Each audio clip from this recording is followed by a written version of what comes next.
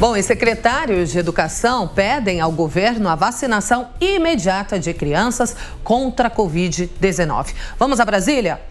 A repórter Paola Cuenca tem as informações. Paola.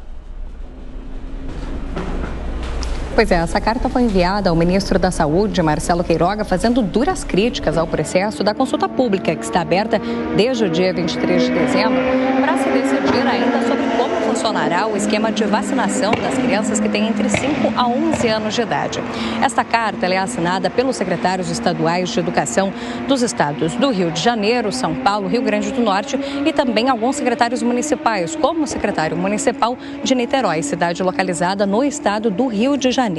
Eles fazem duras críticas, dizendo que a consulta pública se trata de uma cortina de fumaça que acaba atrasando o processo de vacinação dessas crianças sob uma falsa justificativa de uma análise mais aprofundada, algo que eles destacam que nunca havia sido feito antes para aprovação e utilização de outras vacinas contra a Covid-19. Bastava, em outros momentos, a aprovação da Anvisa para que o Ministério da Saúde adotasse, incorporasse essas vacinas no Programa Nacional de Imunizações. Eu vou destacar aqui alguns trechos dessa carta com essas duras críticas ao ministro da Saúde, Marcelo Queiroga.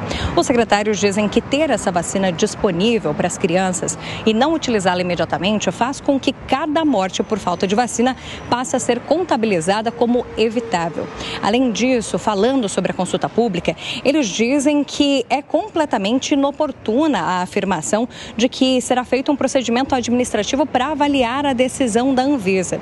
Eles colocam que essa é a primeira vez que o Ministério da Saúde inventa esta medida redundante e que seriam medidas protelatórias.